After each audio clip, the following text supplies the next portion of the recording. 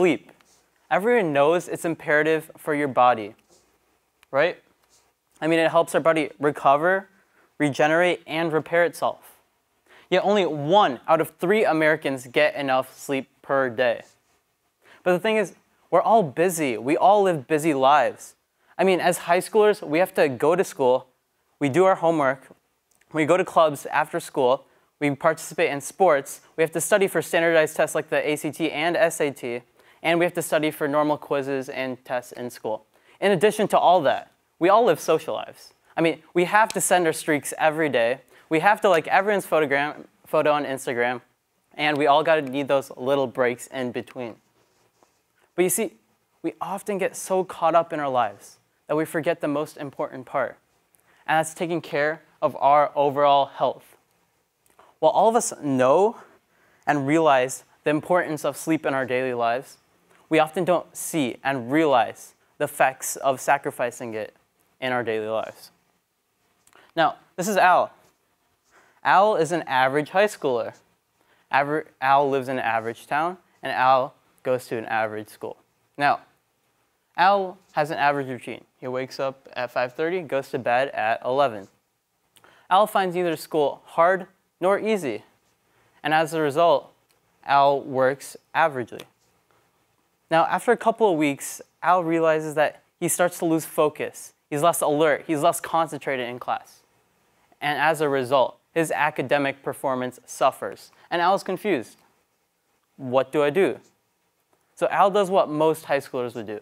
He works harder. He pushes back his bedtime. And now instead of going to bed at 11, he goes to bed at 12. But after a few weeks of doing this, Al's performance becomes even worse. Al's more frustrated. Because not only does he have to deal with the pressures he put on himself, but his parents, his teachers, and his friends as well. You see, even a loss of 1 to 2 hours of sleep per day, your body suffers as if it hasn't slept for a whole day or two. That means that 73% of high schoolers are going to school with the brain of zombies.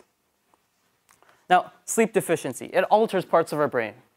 If you don't get enough sleep, you're going to have trouble coping with change. You're going to have trouble making decisions. You're going to have trouble solving problems. And you're going to have trouble coping with your emotions.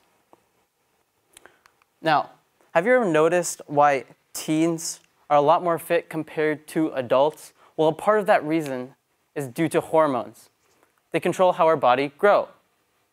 But when you get less sleep, your levels of hormones significantly decreases. And what that means is that you are limiting your height, you are limiting your weight, and you are limiting your muscle mass. In addition to all those three, you are at an increased risk of obesity. And obesity is a huge problem in the United States. I mean, 1 out of 3 people are considered obese. But wait a minute, doesn't that statistic seem familiar? Well, that's because 1 out of 3 Americans don't get enough sleep. And the crazy part is that's not even the biggest problem.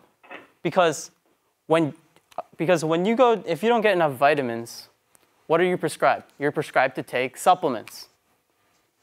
But when you don't get enough sleep, you prescribe yourself caffeine. And maybe you'll use caffeine once. But that once, for some people, often turns into twice. That twice becomes 3 times. And 3 times becomes a week. That week becomes a month. Months become years. And soon, you develop a caffeine addiction. And a caffeine addiction, like all other addictions, is especially dangerous at an early age because our bodies aren't fully developed. And in addition to all that, caffeine increases heart problems. Now, what's the #1 leading cause of death in the United States? Heart disease. That's alarming. We are putting ourselves at risk over work. We are sacrificing our health over work. But I used to be the 1 out of 3 Americans. I understand. In fact, one point in my life, I used to go to bed at 2 a.m. every day and wake up at 10 p.m. And I felt so unproductive, I felt so lazy, and I felt so physically unfit.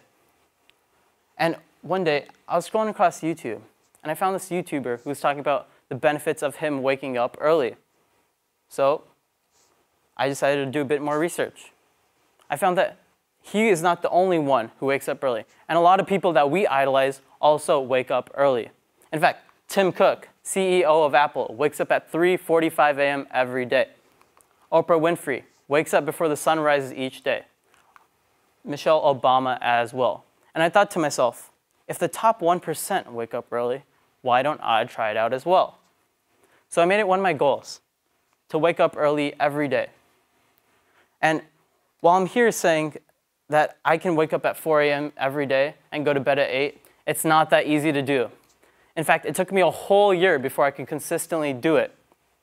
But I'm here to tell you that it's got numerous benefits. You have less stress, you are more focused, and you're a lot more productive. In addition to all this, your body is enhanced at an optimal level.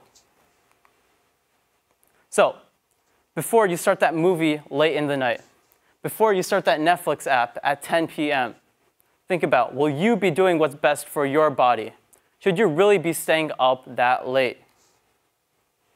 You're going to have hundreds, if not thousands, if not millions of opportunities to use up your time.